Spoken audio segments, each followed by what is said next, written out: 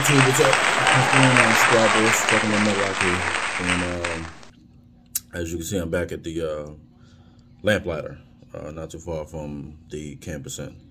I want to get with y'all finally off the truck. I told a few people that I'll have some insight on my experience with TNT, and this may be part one and part two. So I do have a class to get to at 1:30. And then another class at 4, I believe it is. So a little bit of a process once you get off the truck and start your upgrade process. Tons of classes, not tons, but I got 2 today. I got Monday's a holiday. I think it's like 2 or 3 Monday, and then Tuesday it might be 1 more.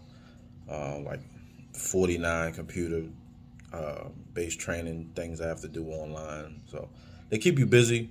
A lot of stuff is repetitive, it's the same, and then some of it is new information. The driver's simulation lab was different, backing up and stuff like that. Different weather things you have to go through. Ooh, almost fell. So TNT, my trainer. My trainer was probably the most lazy human being I've ever met in my entire life. From day one, we met at Millennium. He told me the truck number, and I got in the truck, and he shows me how to log into Qualcomm. Literally, I lie to you not, that is the only training that he gave me the 2 months. I believe it was 2 months that I've been with him. That first load we left here, we had to go to down Alabama, I think it was, and he was like, you're going to drive first, and we got a load coming out of Alabama, and he sets the GPS and stuff like that, and gets in the back and closes the curtains, and that was it. So I'm like, oh, okay. Nothing, no, are you comfortable with this, or are you not? What are you not comfortable? Do you have questions? Or none of that type of communication from this guy. So the Alabama was okay. It was straight shoot. I think we switched sometime the next day. It was a Walmart. It was a live unload, so we had to wait a while. Actually, we waited a good while. That next one was to Chicago. Right outside of Chicago somewhere. Small yard. It was a drop and hook. Very small yard. So I'm driving. It's nighttime, and I'm trying to back into this space, and it's between a line of trailers. So it's one of those where the trailers aren't perfectly lined up, like down the row. Some of them are like this, some of them are like this, some of them like that. It's people just put them in there, and the yard dogs, I guess, just left it like that. I'm like over an hour at this point trying to back this damn trailer in this spot, to the point that I'd be like, hey, I'm not gonna say his name, but I'm like, hey, I'm having trouble. Do you want to come spot me, make sure I'm doing this right, or whatever the case is, you know what I'm saying? So he's like, yeah, just do what you could do and try to get in there. Just take your time. Take your time. He's yelling out of the bunk, and I'm like, why won't you just get out and help? Like, you know what I'm saying? Like, I didn't understand. So it got so bad to the point I never got it in the spot because I didn't want to hit nothing. So I was going to drop it in the middle of the yard. But I saw a yard dog, and he was like, I was like, the security said not to go past this point or whatever with the trailers. He was like, man, don't worry about it. We own all this. Put it back there, but you have to back in there. So it's one of them things you got to come out, turn, and then back into where he told me to park. So I did that. After that, I find the trailer that we're taking. And, the crank handle, I guess, was either loose or too tight. One of the ones where you constantly turn and turn and turn. And it got to the point, it's 45 minutes, I'm cranking on this thing, legs ain't going up. And I'm like, what the hell? I ended up hitting myself in the face. Thank God I had gloves on. I mentioned this in another video before. And to the point that I got mad, you know, I was cussing and stuff. And, you know, I went for like a 15-minute walk, just cool off. And I said, hey, I asked him again, I said, hey, which way is the crank thing? Because at this point, I've been turning this way, turning that way. And, you know, sometimes you just get frustrated and you be like, all right, let me start from square one. But square one just wasn't coming to me because I was frustrated. Happens. So I asked him. He said, yeah, you just got to turn it. And again, yelling out of the bunk. Obviously, I know I got to fucking turn the damn thing. You know what I'm saying? Like, at this point, I'm like, whatever. Finally get the legs up, right? So we're going to New York. And we get to that Ohio, Pennsylvania, New York, where it kind of meets all up there at the same time. And it's blizzard. Like, it means full-blown blizzard. Like, I'm like, where did this come from? Nevertheless, I couldn't see. So I dropped the speed down to like 15, 20 miles. I think at one point I was even going 10 miles because I could not see. I'm new at this, you know what I'm saying? I wasn't going to risk my life, anybody else's life, regardless of the other truckers zooming by me and stuff like that. So I slow it down, and I get through the blizzard or whatever, pick back up speed, I get to a truck stop, and I say, hey, got to switch, got about 2.5 hours left. He's like, why we got 2.5 hours left? We should have been there by now. You should have waited enough time to get there. So I said, well, he asked me how fast was I going. I said about 15, 20 miles an hour, some spots 10. He was like, well, what happened? And I'm like, I just drove through a blizzard. Like, you didn't feel the truck slowing down. Nothing woke you up to the point to ask you, hey, let me check on this guy, see what's going on. Like, nothing. So I knew from then I was on my own. Luckily, I've done research where, you know, I became friends with different YouTube people, very, very helpful in situations where I needed help because I didn't have the help. And we got there so late that they made us wait 24 hours to the next day because we were like 3.5 hours late for our appointment. So another instance was we're in California and we're getting ready to leave Ontario, the Petro. Everybody, pretty sure y'all guys know that. And he's driving. It's daytime because I was only allowed to drive at night. Which, again, I don't care, but I feel it should be a mixture. But I'm the student. So we're leaving like 11, 12 o'clock. I go in and say, hey, I'm going to go get some food. He's fueling up. You know what I'm saying? I'm coming back. And mind you, for those that are on my channel that, you know, don't know trucking, so the trailers are 53 feet. If you add the tractor, it's a little bit closer to 70-something feet, roughly. But 53 feet, keep that number in mind. So he says, all right, I'm going to fuel up. Go get yourself something to eat. So I went in, brushed my teeth, got some food. It was crowded in there, so it was a little bit of a line. So I was about 35 minutes. 35 minutes go by. Make sure I ain't late for the shuttle. 35 minutes go by. So I come back out. Got food in my hand. And I'm walking past the fuel pump to get back in the passenger side because that's, you know, he said he was driving his daytime. I ain't allowed to drive in the day. He said, hey, can you do me a favor? I said, all right, well, yeah, what's up? He said, it's a couple pieces of wood in the back of the trailer. Can you just grab those and throw them away? So I processed what he said real quick. Like, I'm standing in the front of the trucks going by, in and out, and I processed this, and it came to me that fast, all in that split second, and I realized that he walked 53 feet to the back of the trailer.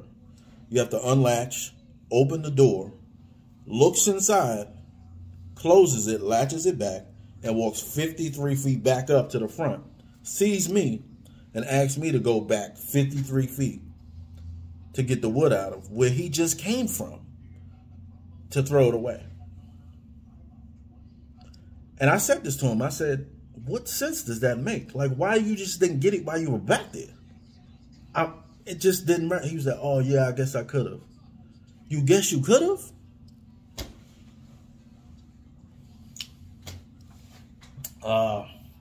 The other thing was that the fact that he lived in Springfield. Okay, you got kids, your girl's here, wife, whatever you want to call her. Every time we go coast to coast, he got to stop here. Like, he finds a reason to stop here. And then he'd be like, all right, we're leaving in the morning. Just want to stop here, you sleep or whatever, 10-hour break. One time I think we did have to do a reset. And then he'll just text me, get some sleep. That's it, literally, get some sleep. And I'm like, what does that mean? I had a conversation with him before. I'm like, yo, your communication is horrible. You need to be a little bit more detailed of what's going on, especially when you have a student involved. You have to communicate what's going on. You can't just say, get some sleep, or, he'll give me a time, and then it'd be like 2-3 hours later. I'm like, oh, I'm on my way. I'll be there in 20 minutes. So like one time he gave me time at 2 o'clock. He hit me at 4:30 and said he's going to be about 20 minutes.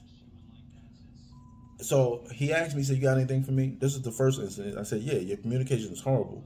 Like, everything you're saying is like backwards or way off of what you are talking about. Like, and I said, I come from a structured environment. Fire department, I will bring up fire department because it's structured. Training is structured. Like, if you're given a time by your instructor, be back at this, yada, yada, yada, then you're there beforehand. And he has no concept of time. A lot of things, again, were vague. Everybody knows that when you stay at the terminal, you can, if you check in at a certain time, you stay 12 hours, or if you check in after 10:45 or at 10:45, you can have it till the next day. But either way, you have to make that decision, because once you stay there, you can't stay there for 48 hours after.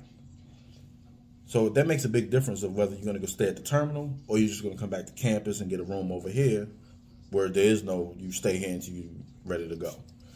He didn't understand none of that. And then the last one was, get some sleep. I tried to get off the truck. I did. But because I came into this with a timeline,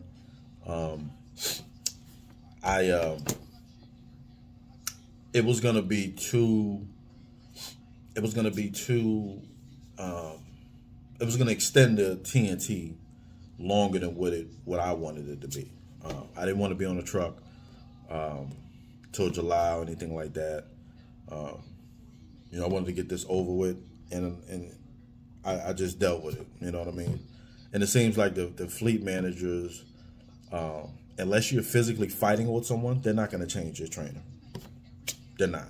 So unless you're physically fighting with someone, or you just flat out be like, I'm getting off the truck, I'm not doing this. Then obviously if you put them in the corner, then they'll make a change. But you can say that, oh, he's mean, or whatever the case that you want to think that you can complain.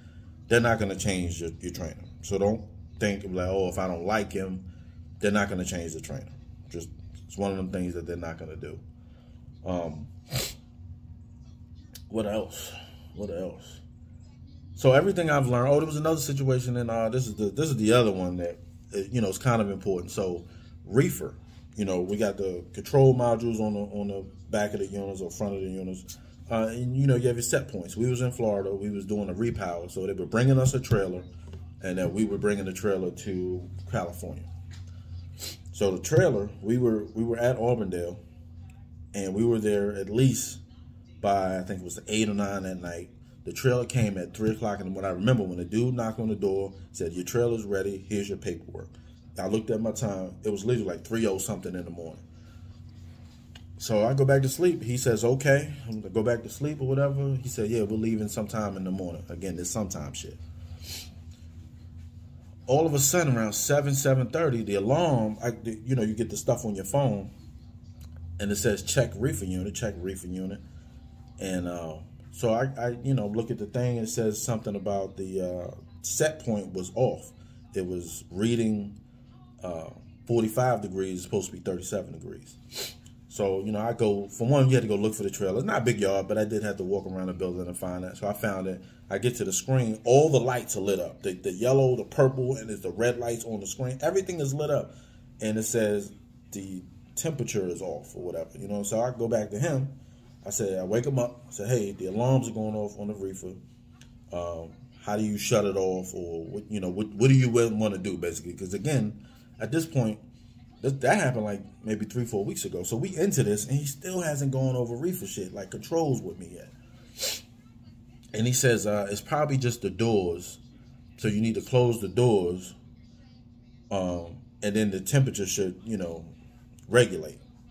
So I'm like, all right, well, are you going to get up and hook up and so we can close the doors? And he was like, just hook up and pull it from the building and close the doors. I said, no, I'm not allowed to drive during the day, remember? So you get your ass up and hook up so the alarms are going off. Meanwhile, the fleet manager's calling me, calling him, and I'm like, I told him, I don't know what you want me to do. I ain't allowed to drive during the day. That's why I said. So it was stuff like that. It was real frustrating. Not to mind you, he's an absolute slob, disgusting, probably disgusting human being. Good thing I had my own cavity spray. Hospital grade stuff that I spray stuff down after him, and a lot of times before him. I don't understand this guy. And the crazy thing is, he's not even like a mean or disrespectful person. It's just his work ethic is horrible. And if you got, and this is my thing, I can understand if you have family stuff going on, if you have health issues going on, you need to get that stuff squared away. And until then, stay away and then come back, But if you don't want to take care of it, you don't need to have a student on your truck, bro. Like, that's just not, it's not going to be conducive to nobody, because your student's not going to learn nothing and you're going to be frustrated. The students on these trainers' truck makes them a lot of money from what I'm told. This guy didn't even let me get love points, to fuel up to get my gas card up so we can get points and we get free showers and stuff like that. And he didn't even let me fuel up. One time he did, and it was 9 gallons for the reefer. That's the only time that he let me use my love card. So I got hip to it, and I started, it was times where, we would switch, and I look at his card. I go up to log in, and then he got 4.5 hours left on his clock. Granted, we there to train, you know what I'm saying? I sucked it up, whatever. I got up there, drove, got us where we need to be safely, and that was that. And thank God the other day, we was doing this load, and we got a call, and again, he was going to stop here in Springfield, but Steve, my fleet manager, he called and said, you're eligible for upgrade, and you can go finish this load, check in the campus tonight. You're in class tomorrow morning at 7, and this is here I am now. So, and I tried to get my stuff off this truck, man, so fast, and I just wanted to be done, and I was hoping he wasn't going to say nothing to me. And, it was one of them things where, like, you know how, like, when you leaving something, or even you see on TV, and then, you see somebody in the background, and they say, hey, and you look, and you like, fuck. Like, yeah. And I'm looking down, I'm like, please don't say it, please don't say it. Please don't say it. And he said, hey, if you need anything, if you ever need anything while you're on the road, feel free to give me a call. And I was like, damn, he said it. I said, if I need anything to do what? He said, yeah, I know how it might be when you first get out there. If you need anything, give me a call. I'm like, why would I call you? You haven't shown me shit. Like, why would I call you? I'm not calling you. I'm going to do what I've been doing and how I learned this whole time. I'm like, I'm not calling you for nothing. Like, you've shown me nothing. You didn't help me with nothing. And his girl, his wife, or whatever you want to call it, because he calls it different things every day. And she's standing there like, I'm like, yeah, you're the worst person that I've ever met as far as training. Like, you're a nice guy, but training is not your thing, bro. Like, you do not ever need to do this again. Never. I gave him his key. I got my last bag.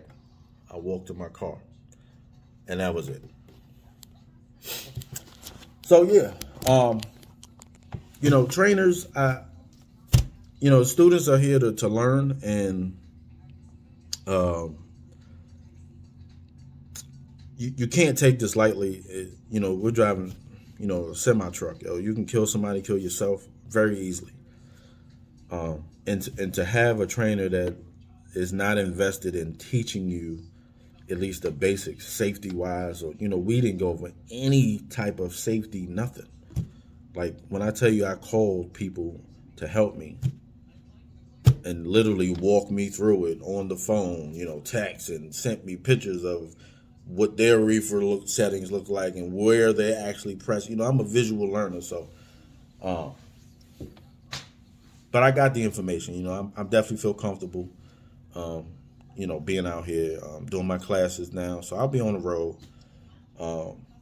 I do have to get going, guys. I got to take the shuttle over the plaza. I got to do some class automated, or something. I don't even know, but yeah, that was my TNT. So I am gonna do a part 2. That was 20 minutes. I don't want to make it too long. I'm gonna do a part 2. I'm gonna do my version of what I think, and again, it's my opinion. I'm not saying it'd be the right way, but I'm gonna just give y'all a brief thing of what I envision, you know, TNT training should be, and have an objective, and where it should be, you know, things that should be covered under TNT.